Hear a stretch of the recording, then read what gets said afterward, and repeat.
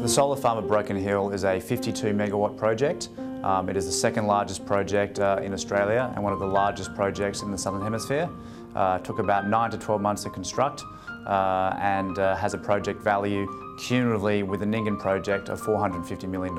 Broken Hill obviously has a long and storied history associated with mining. As a function of what's been happening in that industry, obviously there's been a paring down in job opportunities, in community growth, and so this was a fantastic opportunity for Broken Hill to really embrace a new industry and what we think is a really new and exciting source of job creation. The Broken Hill project had about 100 to 200 jobs created during construction period.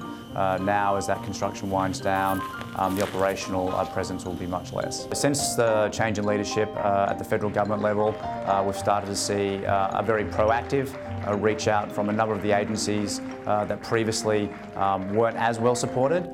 If you look at all the factors you need for large-scale solar deployment, Australia is probably number 2 on the list globally. There are so many obvious reasons why large-scale solar should be contributing. It's really just been a function of policy constraints, policy uncertainty, which we're now starting to see some clarity around.